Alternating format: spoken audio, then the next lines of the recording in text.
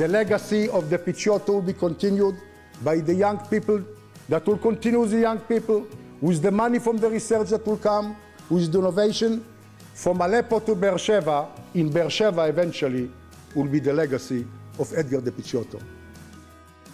We were so much hoping to have our dear Edgar de Picciotto with us. Indeed, he is with us in spirit, as this extraordinary project is his vision and would have never materialized if not for his magnanimous generosity, wise insights, and determined support and guidance all along the way. From all of us here, I send you, Edgar, our deepest appreciation and gratitude, and wish you good health and much satisfaction with the great institute you have helped building here in the Negev.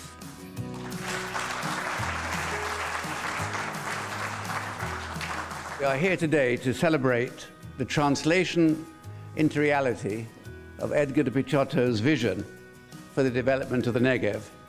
He has, in founding the NIBN and supporting it all these years, laid the foundation for a future of science that will be a force for peace and health in this region and around the world. So I would like again to take the opportunity to thank Mr. Edgar de Picciotto and his family for the commitment to BGU, as we salute their interests in promoting the exciting worlds of systems immunology and cancer therapeutics and imaging.